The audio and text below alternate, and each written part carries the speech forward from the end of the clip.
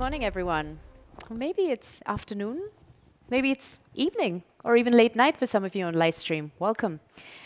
Welcome to the Google panel. For the next 30 minutes, we have a chance to ask our leaders all sorts of questions. Now, as some of you may know, Google has been instrumental in the creation of AMP and now actually employs a full-time team to contribute to the open source project. And as you all know, AMP helps publishers be successful on the web. So we thought it was appropriate to ask our leaders, who can now come on, their thoughts on Google, AMP, how Google thinks about the content ecosystem, and the future of content experiences on the web. Thank you, panelists, for joining us today. So let me start by introducing the team. We have with us David, or Bez, who's the VP of Engineering for our search product and the executive sponsor for AMP at Google. Ryoichi, who's our engineering director and the site lead for Google Japan. Dion, who heads Director of Web Developer Relations. And finally, Malte, who needs no introduction because you know him from the keynote, is our tech lead for AMP. My name is Monisha, and I lead web partnerships for APAC. So thank you so much for sending in all the questions. We've received all of them. And we've tried to pick the ones that have been voted the highest. We've also tried to pick the ones that are most relevant for most of you in this room, and the ones, of course, that are suitable for this leadership panel. So let's kick off with the first question, which is fairly pertinent, and I've been asked this a few times. Is there a risk that Google will abandon AMP like it has with some of its high-profile projects?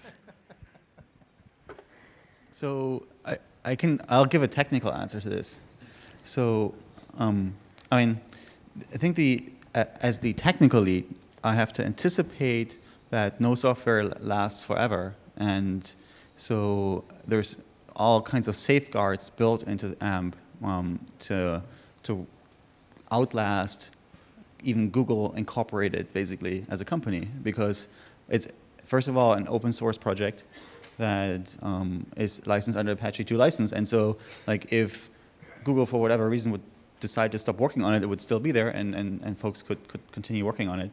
And then there's other, I think, thoughtful aspects to it. So, for example, the AMP cache's URL format is designed such that you can actually just turn it into a redirect to the underlying document with like an Apache rewrite rule. You know, you don't even need a database. And so it's extremely easy to maintain backwards compatibility of the URL space into eternity, independent of the existence of the entities that used to run these URLs. So I think that's the technical answer that anticipates possible futures without making a comment about possible futures. Is there a non-technical answer anyone wants to have a go at? Sure. We are obviously very committed to AMP. It's something that we believe very strongly in, primarily because if you look at the way we view Google Search, which is one of the most obviously important projects at Google, one of the most important products we have, when a user comes to us with a question, it's really the entire end-to-end journey that we optimize for. And it's not just enough to make our part of the journey, our applications and our website, super fast. We need the entire journey to be fast, the entire journey to be an excellent experience, which means your sites have to be great too. So we have a long history of investing in the web, investing in everything from training to making our own browser with Chrome to doing things like AMP on the format side, tools. We strongly believe in a high performance and modern mobile friendly web. So it's something that we'll continue to invest in. Cool, thank you for the answer. The second one here, maybe one for Malte. Will Google address the security concerns that Mozilla has raised about signed exchanges? I'll hand over to Dion. Sure. So signed exchanges, it's all about building standards, and so we obviously work with these different standards groups, and that's actually been going really well. We've had great relationship with the WebKit team, with Apple. Mozilla's been pitching in. We're trying to balance the privacy side of things, the performance side of things, and there's different trade-offs on if I sign this package, how do I know that it's not going to be expired and out of date or something's gone wrong there? And so there's different proposals going on where we're working on, do we go back and have a call to the server so the publisher can have control over actually understanding what's in the package and the like, but that's a performance trade-off. So there's still work to be done, but so far, things are going really well. And you can kind of watch in the different GitHub issues and the like to kind of see what's progressing there. But I'm feeling really positive about it. Thanks. Ryoichi, question for you. So Google has a significant presence in Japan, and you're the site lead over here. What are some of the developments you're working on? What are some of the things that you can tell the audience about that might excite the developers in the room from Japan? Sure. Maybe I can recap on how we started this office. We actually started on Google Japan as the first international office of Google in 2001. And we have grown to, so that implies the importance of the market. And we have grown to over 1,000 people in this building. And we have on the multiple product and the teams on the search and ads, and the Geo, which is Google Maps, and then Chrome browser, and as you saw in the previous presentation, and the Chrome OS. And in addition to that, we have a research group, and the Google Brain had started last year. So we have very diverse set of engineers from the systems design to the machine learning type of engineer. This in the really small area, so that allows us to do much collaboration. What is maybe most exciting for me right now is the collaboration with the Chrome browser team. Now Malte and me are the sister team and reporting to the same manager here. So we have the opportunity to work together between us as well as with the Chrome browser team in Tokyo. Exciting. I look forward to more. So in my role, as I speak to a number of partners, I get this feedback about the fact that it's really hard to build consistently great experiences on the web. So my question to any of you is, what are we doing to make it easier for developers to build better experiences on the web, and how is AMP part of that vision? Sure. So we think people build pretty amazing things on the web. It's a really creative platform. We're really proud of what you all are able to do on the web. But we're also really frustrated with how hard it can be to build some of these experiences and the end performance results. And so AMP is one fantastic way to kind of rail in the right constraints and make sure you have a good experience. You've heard today about different tools like Lighthouse and the like. For right now, it's vitally important that you're running Lighthouse consistently. You've got it in continuous integration. You've got performance budgets and the like, because it's just too easy to kind of get off of the rails. I see this actually kind of as a bug, even though I work closely with the Lighthouse team. We need to get better rails in place for you where it's not as needed for you to kind of make sure you're not set up. It's been great to kind of take some of the ideas from AMP and kind of bake them into the web platform so everyone gets to benefit from them. And we're working now really closely with all of the major frameworks and the like to make sure that we can get all of the good things that they're innovating on and baking those into the platform as well. So we've got a lot more coming, kind of pairing up with some of these frameworks. Like you heard about Next on the AMP side. We've got other things that we're working on as well. And we're doing more on the kind of dev tool side and the like. Finally, we have created web.dev as a way to kind of give you clear guidance. It's early days, but we're really hoping to get a lot of the correct guidance, baking in our tools so you can use Lighthouse directly and kind of see things tracked over time, so you can make sure that you've got one place to go where you know what to do to deliver great experiences. Thank you. Any other thoughts? Anyone else want to chime in? No? Cool. I love this next question. It's one of my favorites. Because again, we have a lot of people in the countries that I work in ask me this question. So this one says, I'm an AMP lover and I want to do AMP, but we don't have an in-house engineer. Should we use an agency? What is your suggestion? Many of us are in the same situation. Can you give us some advice? So a lot of people really keen on the product, understand the benefits, love it. But it's hard if you don't have a development team in place. Sure, I can take a crack at this. There's a lot of energy on supporting AMP in the CMS ecosystem, which we are pretty excited by because it enables people to get the benefits of AMP without having to have in-house engineers. So AMP has been well supported by WordPress, and I think you'll see later today a really nice presentation from the internal team at Google that's been working on the WordPress code to make this plugin awesome. But there's lots of different CMSs and different technology stacks out there that do in fact support AMP. So if this is something that's important to you and you don't have an engineering team and you're not building the pages yourself, ask your CMS tool and see what you can do. You'll find that in general, a lot of the middleware from this, everything from the CMS to the ad networks to the analytics networks, and everything, paywalls, et cetera, all that stuff has been a big focus of outreach for us for the last few years to help bring them on board so that these tools are available to people who want to use them in AMP. Yep, so that's a good starting point. Look at your CMS to see if there's some. And hopefully you saw the new training course that was out there, so maybe you want to kind of pick it up and play with it a bit yourself. Good plug. And another one for amp.dev. Thank you for that. When will AMP pages reach desktop search results? So we would love them to, I think. In principle, AMP pages work on desktop today, first of all.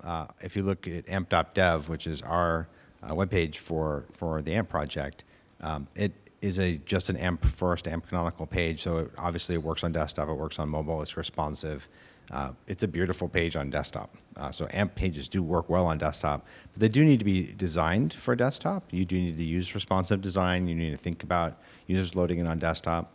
And early on when AMP was started, we didn't talk much about that. In fact, the name of AMP, the M stands for mobile. So it's maybe in some ways we kind of hinted maybe it's more focused on mobile. And so a lot of the content that's actually out there isn't designed responsively in AMP today, which is a little bit of a problem. If we wanted to use it on search on the desktop, we'd wind up redirecting users to content where there'd be a very thin slice of content in the middle with large gutters on both sides. So it's hard for us to send a lot of traffic pages that wouldn't look very good. But for AMP stories, this is an area where we're really excited by this because as we look at stories on the desktop, they just look beautiful, especially the work you saw John and Hong show yesterday. It's actually quite a lovely format in landscape and on the desktop. And so there's an area here where we have a new start with the format because this part is pretty new and it's explicit. So there's a tag you can leave in the markup that says it's responsive and built to be responsive. And so maybe that's an area we'll start to look at on search if we get content there that would look really good on desktop. But in general, we're very excited by AMP in search, and we will use it where it makes sense. Thank you. The next question I'd love to throw to both search and Chrome. So search has obviously evolved in the past few years. How does search view their role in the open web? And in a similar vein, how does Chrome view their role in the open web? And I know some of you represent both teams, so. Okay, let me start. So I think primarily we have playing two roles on my understanding on the search and to the open ecosystem on open web. And first is on our long-standing mission that connect the users and the content creators. So it's evolving, of course, and it started with the U-type search query, and then we showed the 10 results, and that was a starting point. But now we're evolving to the queryless, like on Discover or the more visual format, etc. But fundamentally, what we're doing is connect the users to you guys. So this is the primary thing, and we can contribute to in this way. And second part is a little bit more opinionated, but for example, in the past we did on the mobile-friendly ranking change, which rank the pages that are friendly to mobile to be higher. And this is a massive change in terms of ranking. And we followed by we have the interstitial on the page demotion, or recently we launched the slow page demotion. And these are our second role that we want to carefully nudge the web ecosystem in a way that will benefit both users and publishers, content creators in the long term. So we're really careful and not destroy or distract too much. But when we see there's something that an opportunity for the long term, and we sometimes play that role very carefully. Cool. And then on Chrome, I work on the web platform within Chrome, and it's kind of like working for Tesla, wanting electric cars to take off. That's kind of how I feel a little bit on the Chrome side. Our job isn't about just getting people using Chrome.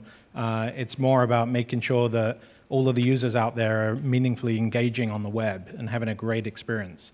And so we get to push the web forward by pushing the platform forward, and obviously making sure that Chrome, the browser itself, is really a compelling application to actually get that engagement But that's really what we see our role is just making sure that the platform itself is ready and that the content is fantastic for users and then obviously for Google as well. Cool, thank you. So we do many things at Google. We've got many teams at Google, but it's not so clear perhaps to the external world. So I'd love for someone to articulate the relationship and how the future looks for search, AMP, and news. So that kind of complex interrelationship. I'm not sure what you mean, but So another question that popped up on Slido was, what is the relationship between AMP and Google News, for instance? sure. So Google News is a product that we make at Google, which has a mobile version and a desktop version. And on the mobile version, it prefers AMP as the publishing format because it makes the experience much better for users as they're reading content. So you can see this today if you go use the Google News app on your phone. Whenever you click an article, it opens up, very quickly. And so we've been very excited by the development of AMP and being able to use it inside our own products at Google. We use it inside Google News. Obviously we use it inside search, and so that's an area that's pretty important to us. We also are publishers of AMP documents. Something I hear often is, does Google use AMP? Not only do we consume it in most of our products, we actually do produce it as well. If you look at our official company blog, for example, it's in AMP format. So we do like to use AMP as well. Cool. Did you want to? I can talk about the kind of general vision of where we see things. So like 3 years from now, we've kind of got three major pillars in the way we think about things. One is the web content pillar. And so AMP lives very much in this pillar, and it's just about making sure the content experience is fantastic, that you've got great experience within just the content they're consuming, but more than that, like we heard earlier talking about portals and the like, you should be able to just kind of float through the web like you're just going through a magazine. And right now, that magazine is really slow to turn pages at times. And so we just want to kind of blow past that and just make sure there's a great experience, seamless transactions, all of that kind of good stuff is the base level. Then we have the web app side of things, which is more about making sure that you've got all of the rich capabilities, on mobile, on desktop and the like. So we have desktop PWAs now across all of the browsers. We've got trusted web activities to get you fantastic experiences that can get really well embedded into the Android side of things, and then obviously across mobile in general. And then we have a developer success pillar, which is really just making sure that you can get the best possible ROI when you're developing on the web. So you get this full reach across all of these devices, globally, everything else, and we have fantastic tools for you to make it as easy as possible. And obviously, AMP fits into that. Nice segue into the next question. So just a bit like Dion did, I don't mind if you would put on your visionary hats to tell us what you think the future of the web and content experiences might be in the next 2 to 3 to 5 years. I'll start, so everyone else gets to say the same. No, no. So I want to pick up. Obviously, what Dion just said with the portals as the new primitive to make navigation from site to site on the web just feel more seamless and more integrated. That really is aligned with what we were trying to do with AMP in the first place, and it now kind of finds its way into web standards, and then also to like a larger percentage of the web beyond AMP is certainly something that we're working towards and want to see in 2 to 3 years. One of the things that I mentioned in the keynote yesterday was how I see stories as this, I think I said, like first medium that was truly designed for like the portrait phone experience. And so I think along those lines, what I'm thinking is that we're actually still like learning how to use phones, and that what we've done so far is that we, thought we knew what the web was, and then just made it smaller to fit on the screen with responsive design, but we didn't.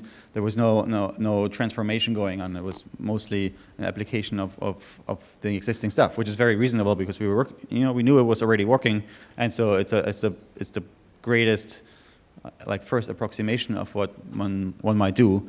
But I think that as the phone and portrait mode becomes the primary consumption mode for content, we will see that things are evolving in that direction, and so that obviously AMP Stories is going with that trend, but I also don't think it's the end of the road, and then that we'll see other things like that emerging from folks who grew up on their phones and have never used the internet any other way.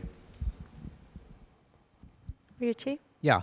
I'm seeing this I work only in the search team and in these 10 years, and I'm seeing this is from the search users on the journey perspective, like we can, as a search team, and can make the search and result page on the beautiful and fast to load.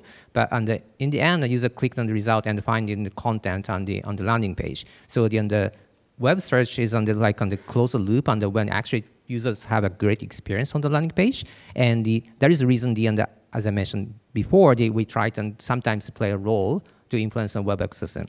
And what I'm excited about an AMP is some best practices, or most of the best practices already embedded. So we tried hard to influence webmasters, no pop-ups or distance latency implement, etc. But by using the AMP, most of the things is just there.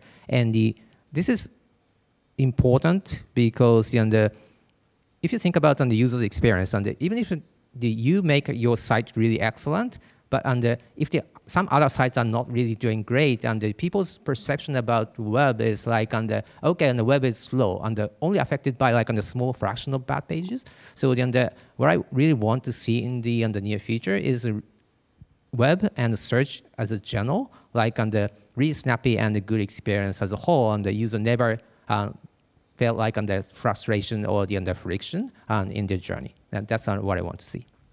Amazing, thanks. Sure.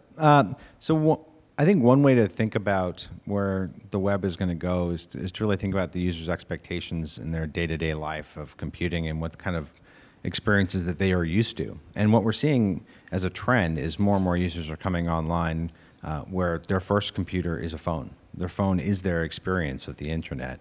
And this is happening worldwide in new and in existing markets as well with the youth. The phone is just taken over as the primary computing device. So to understand what users are going to expect, you really have to understand what their experience is today.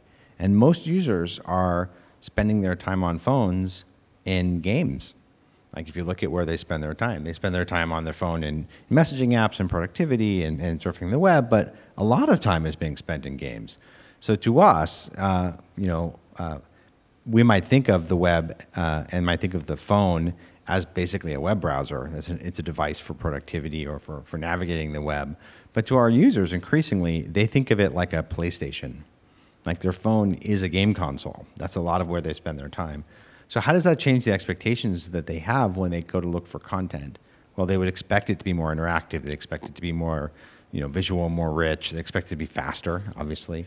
So I think you'll see things like stories that have emerged that play into that model. That they're much more full screen. They're not scrolling based things. They're full screen at a time. They have a lot of motion. They have a lot of animation, and new interaction models that are more touch oriented. You'll see just that increase as a trend line over the next few years as users who are habituated to treating their phones like gaming machines start to navigate your content in your applications. So where that will wind up, I have no idea, but it's actually very exciting to me because we really haven't had a big change of user expectations and interface in a very long time. And I think that's coming. I think we're actually on the vanguard of that. Amazing, thank you. We've got a few minutes left. I just have one last question. We've got lots of amazing things we've announced at Conf yesterday, and we will do today. New things that are coming out. What are you most excited by? Can I say two things? Of course. So I'm most excited and really uncomfortably excited about AMP-Script. I think many of you will be. It's a big change for AMP, and we will. I'm excited not as much as a web developer that wants to use it, but I'm excited to see what it does to AMP and how it changes how people use the format. So that's, I think, just intellectually really interesting. And then on the other side, much more forward-looking. Rudy yesterday in his talk talked about bento AMP. I think what we didn't mention so much is that this is really the first time we're rethinking the architecture of the AMP JavaScript library from the ground up. So technically a rewrite. And literally the state of the engineering project is that this is a prototype, but we're giving ourselves a year to land it. Like that's how big of a change it is.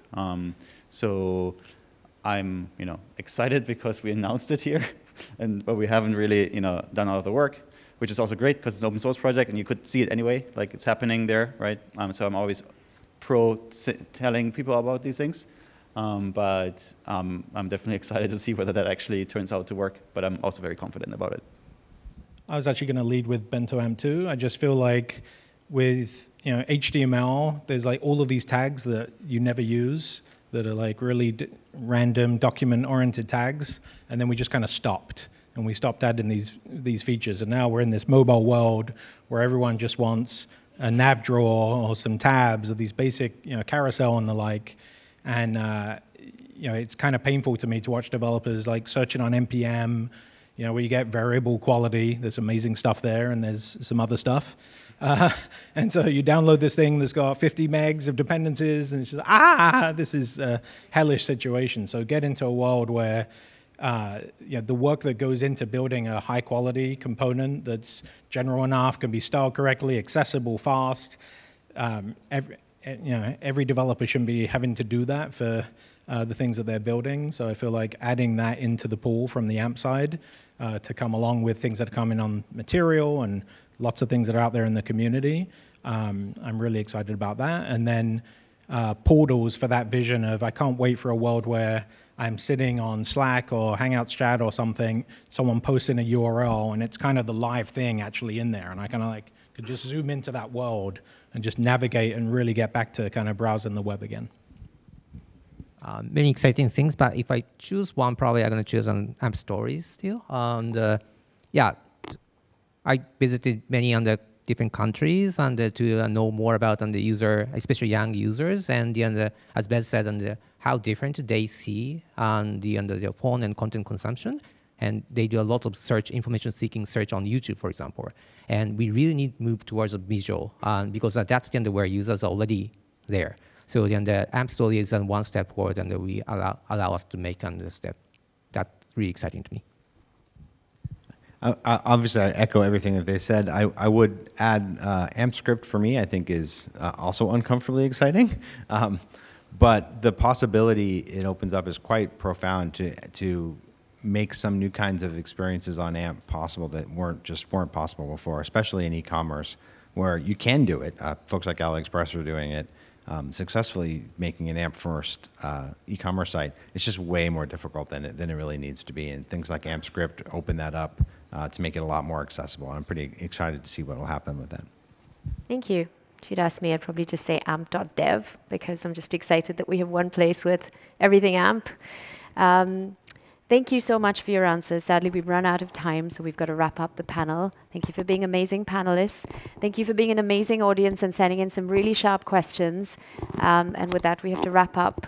Enjoy the rest of the day and enjoy the rest of AMP conference. Thank you. Thank you. Thank you.